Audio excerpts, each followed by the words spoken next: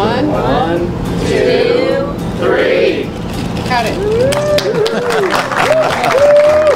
This is Senator Gene Yaw. Stay tuned for an exciting behind-the-scenes tour of the Rusty Rail Brewing Company here in Mifflinburg, Pennsylvania, on the next edition of A Conversation with Gene Yaw. This is what we live for. Eric and I are just very proud of the team here. I mean, as of today, we have 90 employees with this new venture, and that's really what motivates us.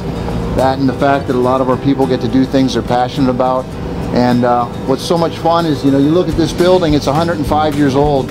It's shined up really nice. You know, it's something that's talked to us. It's sort of like the movie Field of Dreams. We've had these little voices going on for 10 years telling us that, you know, we can do something pretty remarkable here. And people ask, why do we do it? We did it for our employees. We really did. We've been here now 47 years. We still have people that have been with us since the first year, and we wanted them to have something they could enjoy and go to every day. And we did it for the community. We think it's just a great asset to have. You know, Mifflinburg was built on the back of the railroad, which runs right there. It was built on agriculture and industry. We don't have a hospital. We don't have a university. There was a lot of hard-working generations after generations after generations that have built this town, and we did this to pay tribute to all those hard workers.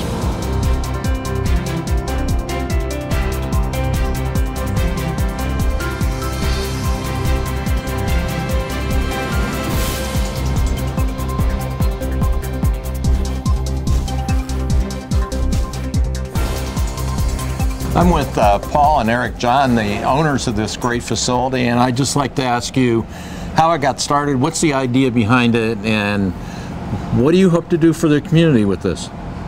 Well, it got started, we bought this building about 10 years ago, and boy, we've been in this community for 47 years. We've been blessed with just a great workforce. It's a wonderful little town that we live in, and we wanted to do something for our workers and for the community. Our core business is building houses, and we also have a cabinet facility and a building supply company, but a lot of our employees don't get to enjoy those things. They're not all going to buy a house, they're not all going to buy a set of cabinets, but they all can come out for dinner, they all can come out for a beer, a glass of wine, and we wanted to do something to reward them. We also wanted to do something for all the generations that have worked in this building. As I said, it's 105 years old. There's been hundreds and thousands of people that have worked here in the past, and we kind of wanted to honor that work ethic that came through this building. We both are big fans of small craft beer, and you know, we enjoy that, so it was a labor of love putting this together. Well, I have a lot of questions. How'd you learn about beer? I mean, is it by drinking it? Research? I actually started home brewing about 3 years ago because we had the thought of doing this back then, so I just wanted to get a feel for what it was like to do it myself and get a taste of it. And like Paul said, we went to some other craft breweries and liked the atmosphere and thought we could do something with this the same way. Well, there are many parts. I mean, this is more than a brewery. You have a restaurant here. Yep. And what else is? We got the restaurant. We have the events hall. I mean, that portion of it has just been amazing. How many people and companies are coming to see, to use the different areas we have in this building and see it. How many different kind of beers do you brew?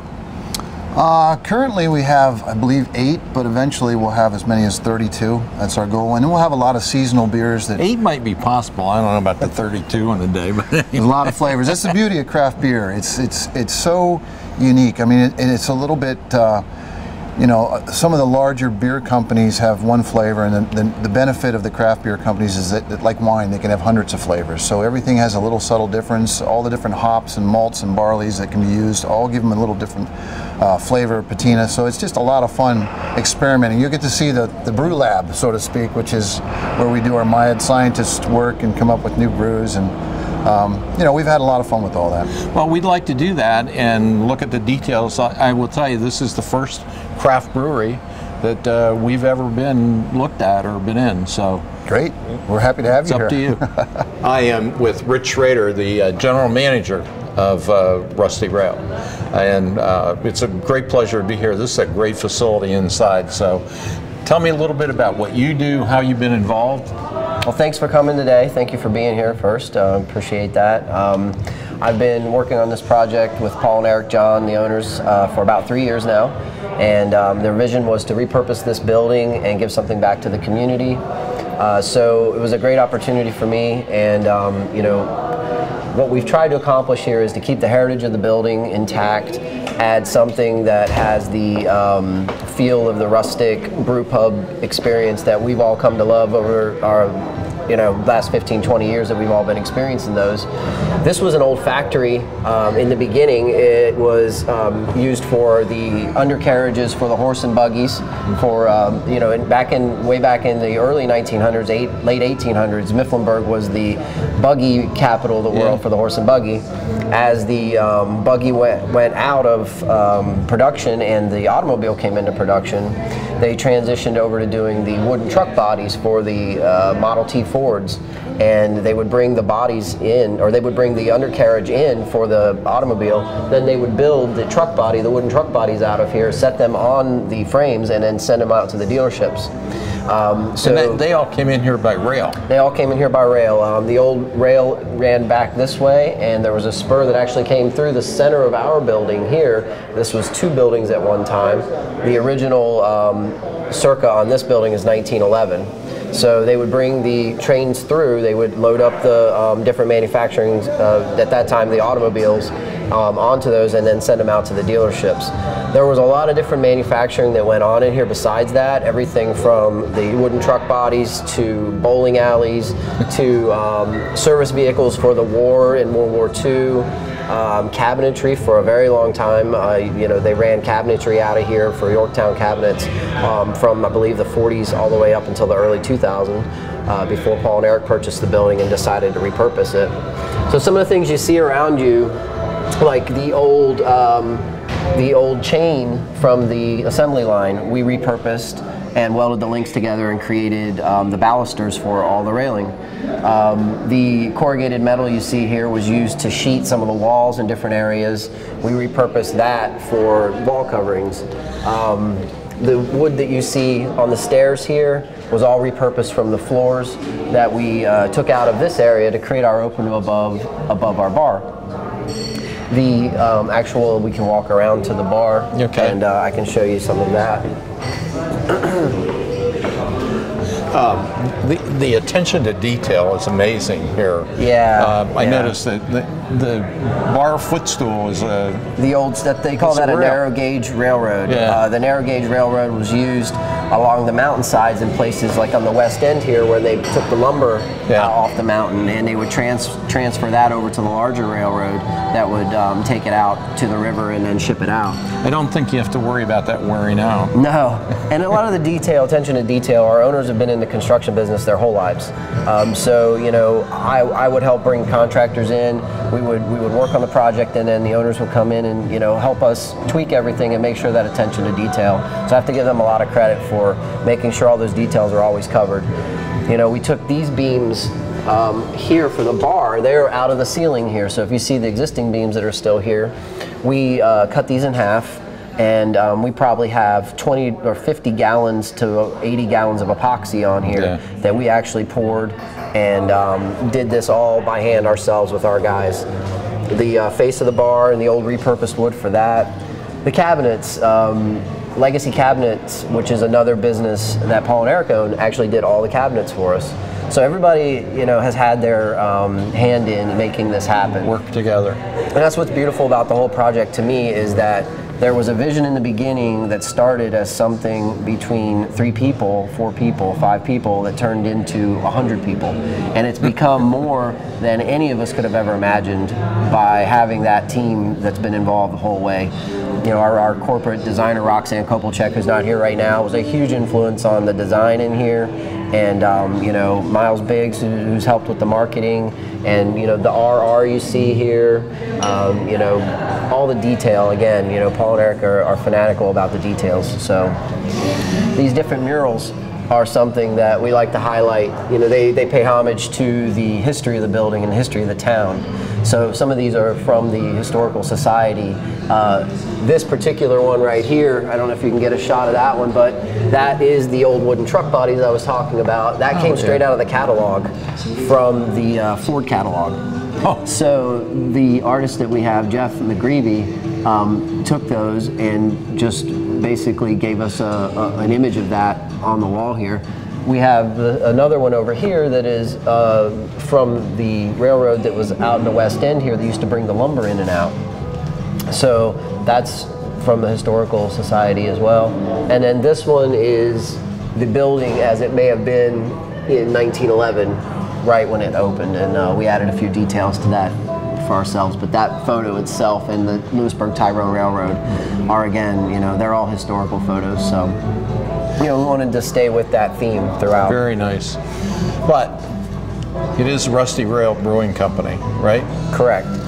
Okay. So I need to know about the brewing part. Yeah, so we've all been fans of brewing. I've been a fan of craft beer for 15 years. When we started this, I had a friend of mine who I've known for a very long time, who had been a brewer for 10 years. We brought him in. Paul and Eric got to meet him. We started sampling beers and doing shows in most of 2014, the whole year of 2014. So we went around to different shows all over the place and tried different beers on our small batch brewing system, and ended up taking that and adapting that to what recipes that we wanted to have for when we opened the restaurant. And we started distributing our beer in January of this year on draft only.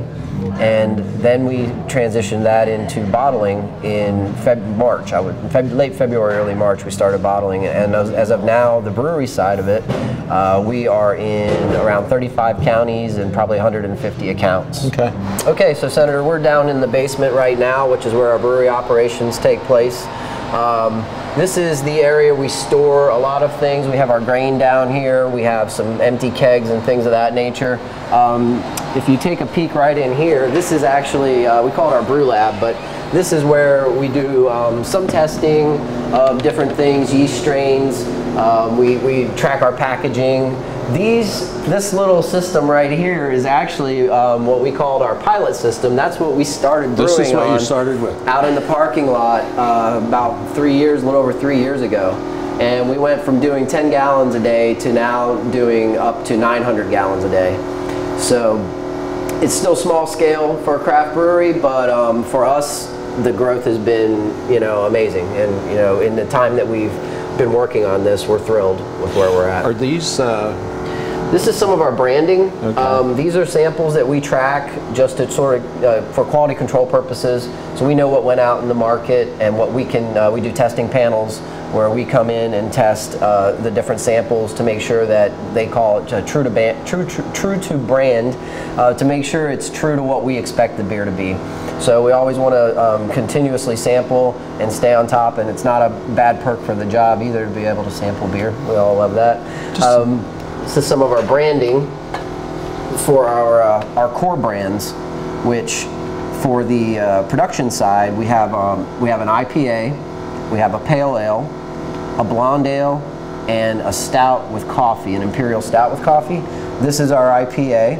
That's supposed to be a depiction of Paul and Eric actually swinging the hammer into the spike. Driving a rail spike. Right, exactly. This is our blue collar blonde. Kind of went with a little bit of sort of a Sailor Jerry tattoo, Rosie the Riveter kind of thing on that.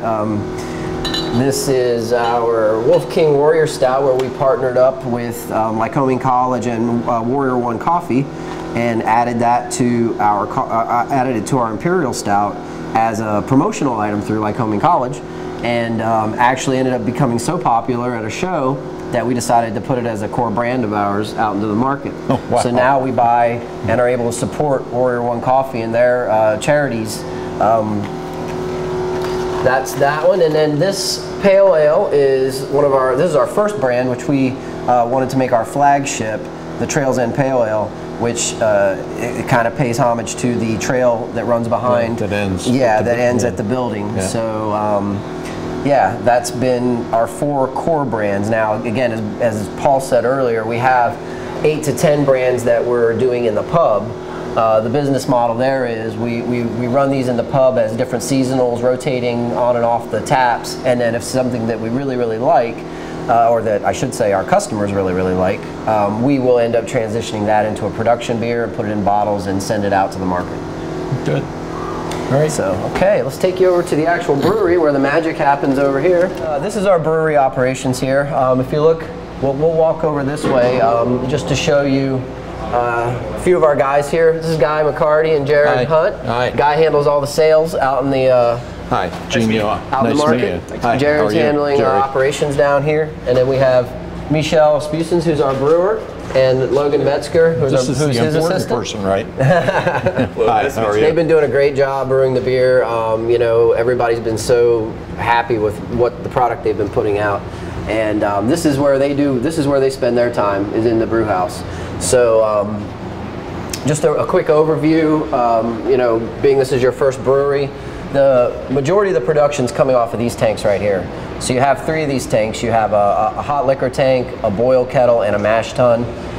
All of that produces what they call wort. The wort then gets transferred to the fermenters, and that's where it becomes beer, and it's then transferred over to the bright tanks where it's stored, carbonated, and ready to either be bottled and or kegged. How long is the fermentation process? Fermentation averages about 14 to 16 days for each beer, depending on the beer that you have, but for the most part we stay within those limits. And then our bottling area is set up over here. Our plans are to expand in the future down into another area in the lower part of the basement. We have expansion capabilities, add some more fermentation, and move our bottling production down there. What's the shelf life of your beer? I mean, what's the recommended shelf life? It depends on the beer. For the core brands, you're looking at about 3 months. You'd like to make sure that it's off the shelf and sold by that time. For some of the higher ABV beers, our core brands are 4.6%, 5.4%, 7.2%, and then our Wolf King is over 8%. As you get into the higher ABVs, your shelf life is a little longer. So if you're doing an Imperial Stout or something like that, you might be able to store that for 6 months if it's 10 or 12% and not have to worry about it. Do you pasteurize your beer? We do not. You don't? No, we filter our beer. We do not pasteurize it. We feel like in the craft beer world, that's something you don't want to affect the flavor of the beer too much, and try to keep it as pure as you can. We filter it at this point, but we do break our water down and filter all of our water with a reverse osmosis system. So we break it down to distilled water. That's interesting. Where do you get the water? Is it from the municipal system? It's the municipal water, yes. We get it from the borough of Mifflinburg. The actual borough of Mifflinburg is their own utilities company, so they provide the water to us. Then we run it through the reverse. We have a carbon filter. We run it through a reverse osmosis system, break it down to distilled water, and then we add whatever adjuncts we want to add to it to build each individual brand of beer that we're going to produce. Okay. So, yeah, over here is again, this is the bottling line over here. It's a very small operation for bottling right now, but we can produce quite a bit of beer off of this small system over here in bottles. This machine is capable of a case a minute of beer. So we've added a few smaller things. We have a labeling machine here. We added some rotating tables here to help us get the beer into the boxes and palletize it and those sorts of things.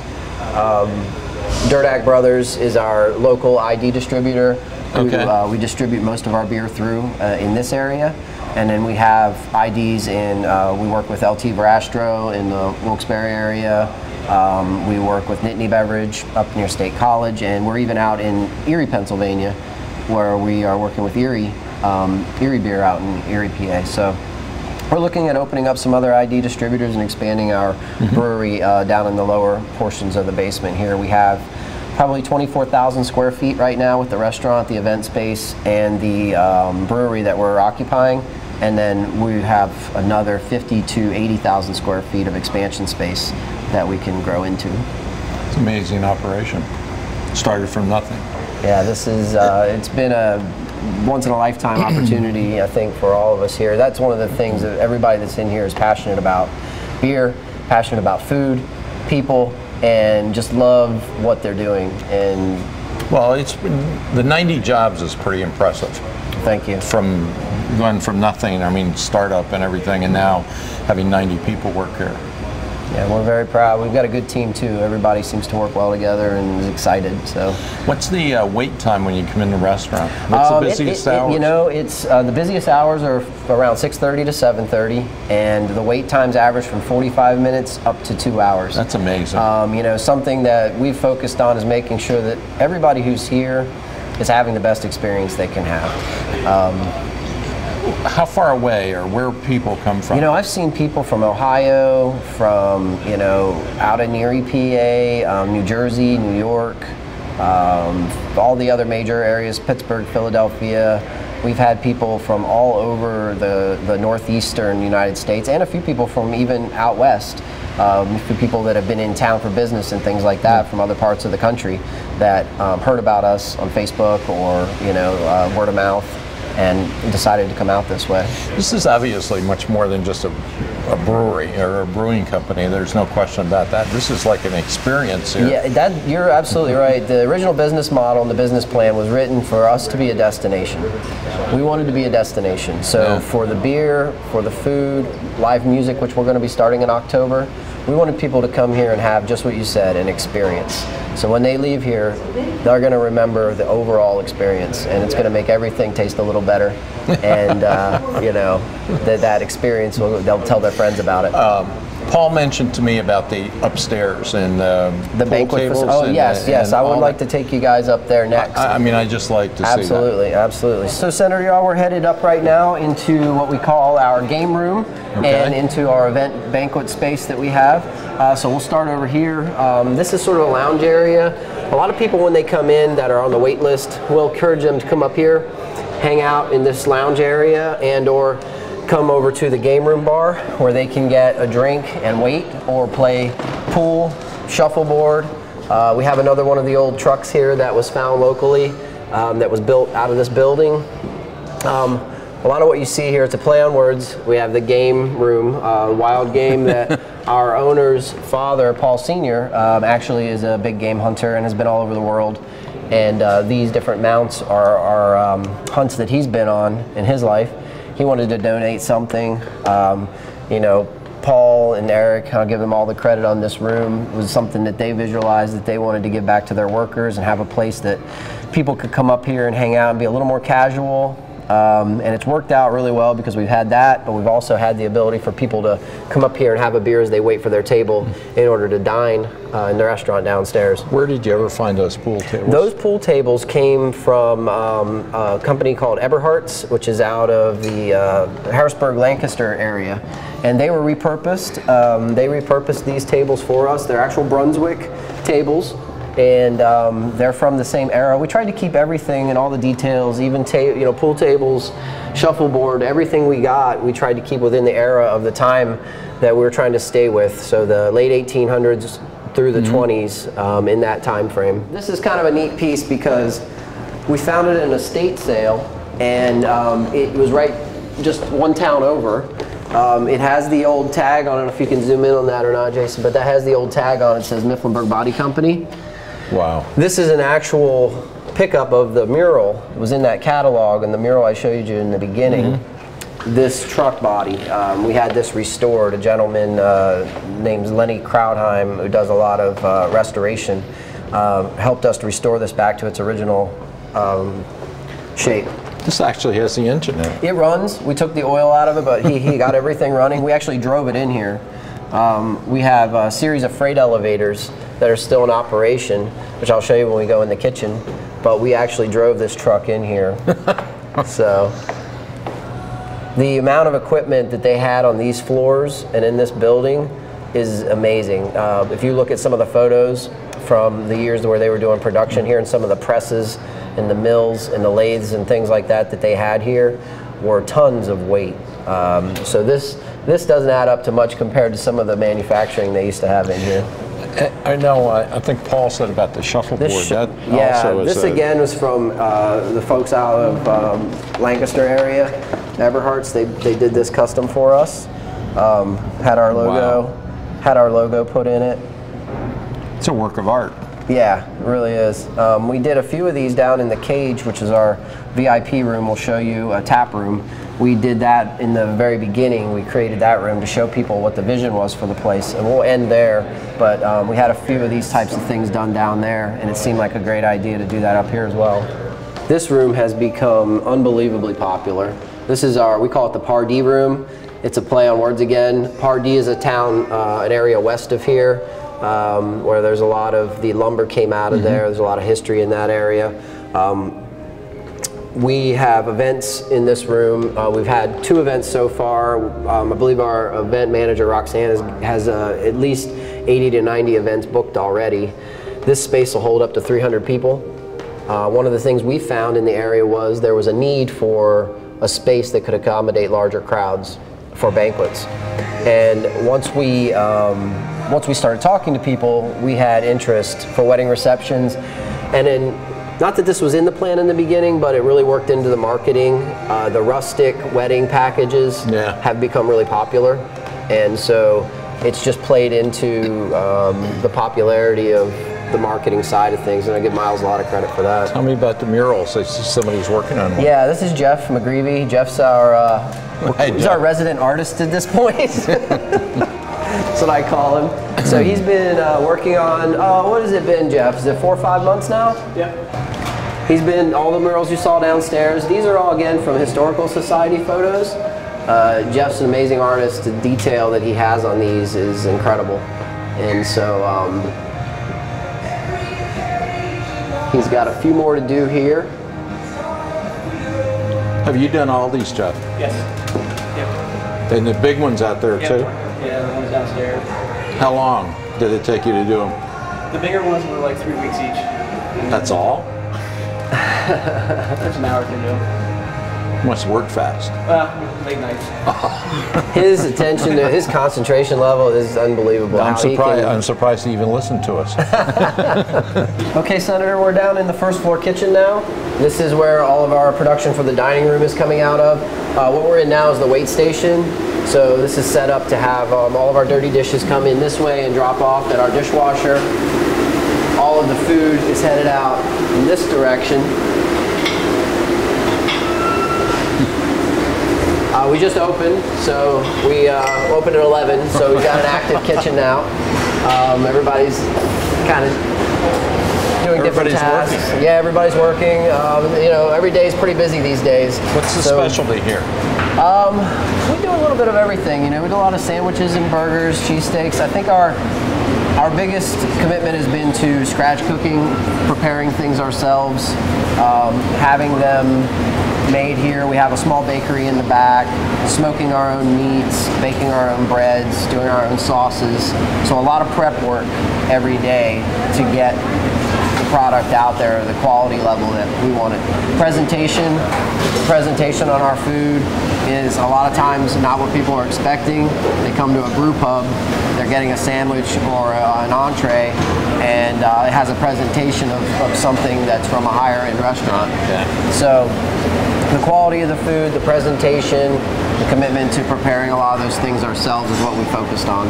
So when I was 10 and he was 5, my father used to bring us to work and give us to a guy named Joe Snook, who was the And he put you in the cage? And when he had to go fix stuff, he'd leave me in there with all the knives and the tools and the saws with my brother. And I'd usually do something really nasty to him. So we were walking through this before it was our maintenance room. None of this was here.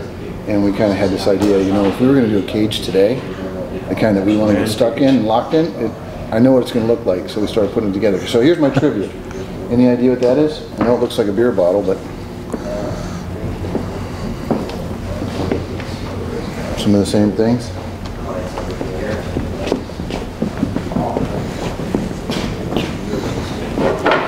No, it looks like a gas can. This is an old piece of equipment here, probably a drill press, but after so many years of oiling, Yeah, oiling around it. the oil it drips in off the filings and the metal shillings, and it gets into the wood and you can't get it out. So that's literally oil that's permeated into the wood, and it's all over the place. And if you look in this little room here, where we wrote our logo on, that's one of the gentlemen that used to work in the cage. And that's really what motivated us to do some of this. I'd just like to say how fascinating this has been. It's been much, much more than I think we ever anticipated that you've done here in Mifflinburg at the Rusty Rail Brewery. I mean, it's really a credit to you guys, all of you, and to this area. And, you know, I would just encourage people that are out and about, if they want to stop by for a great time, this looks like a good place to make it your destination to come. So, thank you. Thanks. Thanks a lot.